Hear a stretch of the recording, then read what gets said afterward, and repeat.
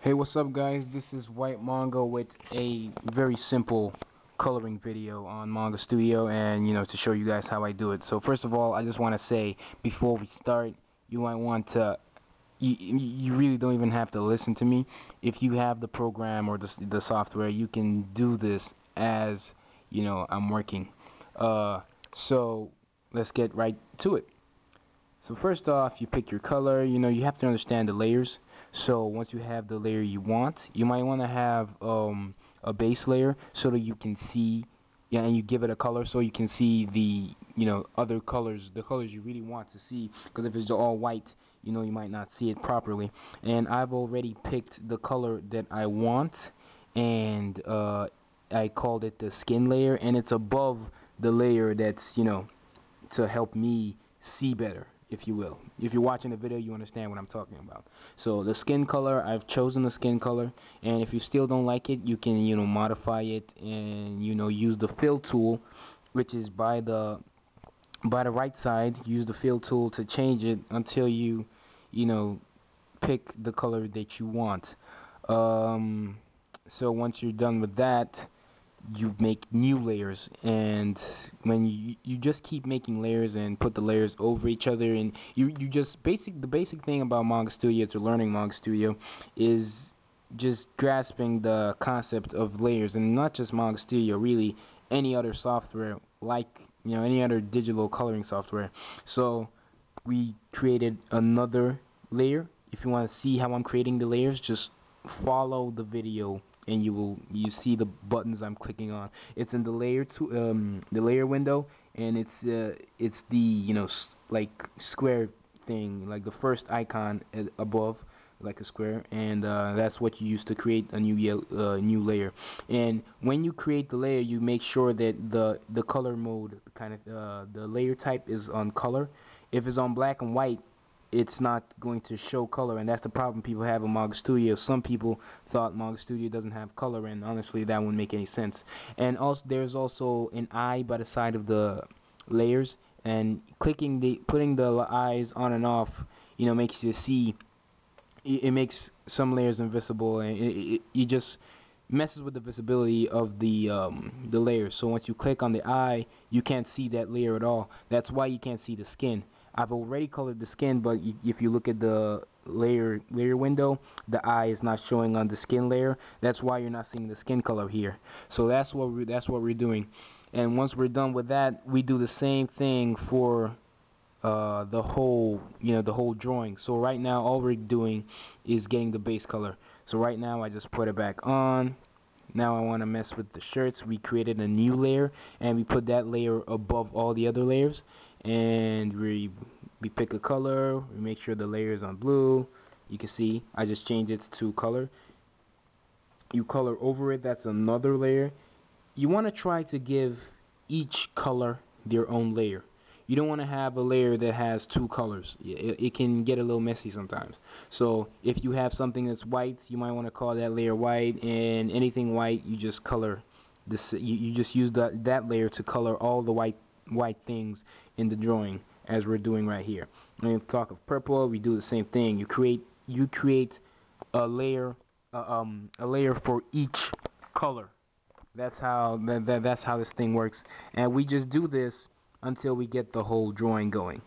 For those of you who are wondering what character this is a first draft of a character I create that's actually in Apple Black, but I'm not sure this is how he's gonna look.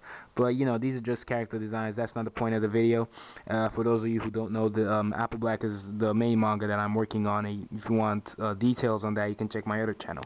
So for now, back to the drawing. The character doesn't really matter now. We're just trying to learn how to color in Manga Studio. So you get all the base colors down, and you get them to the point. You get them how you want. Get it perfect. So right now we created a new layer called shadow, because that's what we're going to mess with. So we pick a color, and let's imagine he's outside, so we're picking an orange color. This is a new layer called shadow, and it's above all the other layers, but it's below the inking layer, the layer that I used to do all the inking. If you want to see how I inked this drawing, there's a video that I'll leave in the description, and it will probably be in the video responses as well if you want to see me ink this, so that will also explain a lot.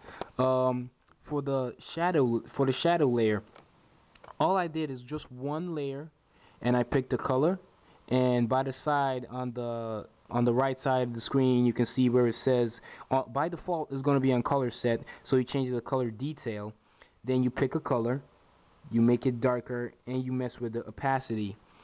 You maybe make it half or something, and you use that same layer to do the whole shadow. So it's going to create automatically, create another color without you making a new layer. You're just using one layer, only one layer. That's the shadow for the shadows, just one layer, and you mess with it. You mess with the darkness and the opacity, and you use it throughout. So this is like orange, and I made it dark, and I messed with the opacity, and I use it all over the drawing.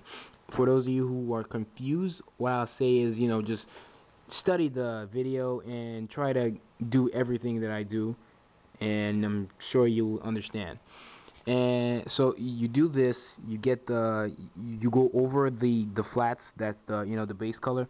Then what I do, because really there's so many ways to color in Manga Studio. This is more like an anime style, and this is my approach to doing things. There are so many artists that have their own ways of doing things. And remember, once you color, even the base colors, once you're done coloring, you have to use the eraser to make sure everything is intact. And this is my style of coloring in Manga Studio. So once you're done with that, you've used the shadow layer to basically create all the shadows, no matter what what color it's above. You just go over it, and it'll just create its own thing, do its own thing. Just follow the video, and you will understand what I'm saying. So right now we're just refining, the shadows and making them look more like shadows. We've created our own light sources coming from from like in front of him, but a little above him. So it's, shining above him and all that. So after this is another part where you have to pay attention. We create another layer that I like to call the light. Maybe you can call it whatever you want. Just call it light. And what I'm going to try to do here is use the lasso tool. And the lasso tool is in the dialogue, the drawing dialogue. It is by the right. Just watch the video. Once you pick the lasso tool, I'm going to use the lasso tool to get every part of the character except the shadows. Every part except the shadows. So just watch me, and make sure you do this on the light layer. Right now I just made the the base color that we did in the beginning to make things more visible. I just made that invisible.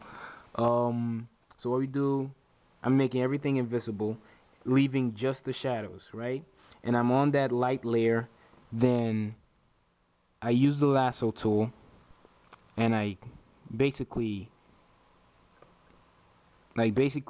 select every other part of it.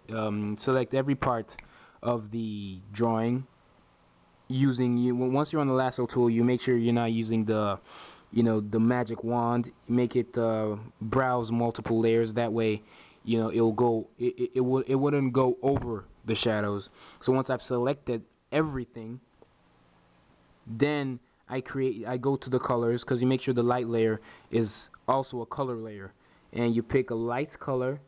You don't want to make that color dark, and you also mess with the opacity. And once you're done with that, you basically fill the selected parts, and it's going to give this sense of light shining on that part of the character. Then lastly, I created another layer called the shine, basically just for glowing effects, and I just use the brush tool and go over places that I want to shine, like maybe his eye or stuff like that. And that's going to be the highest layer in this case. Now I know I'm rushing through things a little bit, but I guarantee that if you go through the video step by step and you do exactly what I'm doing in the video, you will understand what I'm trying to say, or at least you understand it to a point where you can do whatever you want to do. This is the final piece. Maybe the next video I will show me putting backgrounds and stuff, because he's like outside. That's why there was a light layer and a shadow layer. The light layer was really bright to emphasize that, you know, the light was shining on him, and the shadow layer was there, you know, for obvious reasons. So maybe in the next video I will show you guys how I do backgrounds in Manga Studio. And mind you, Manga Studio really isn't the best software for coloring, but if that's all you have, this is how I use it, and if you want to use it this way, you can use it this way. In the next video, coloring video I have on it, I might just do a background drawing or painting, you know, of using this same character, just, you know, the white background. So I hope you guys learned something. I'm not really a pro with all this stuff, but I do the best I can. Maybe if I learn new things, I'll make new tutorials on coloring in Manga Studio. For now, this is all I got. I hope you enjoyed the video. This is Whyt Manga, and I'm out.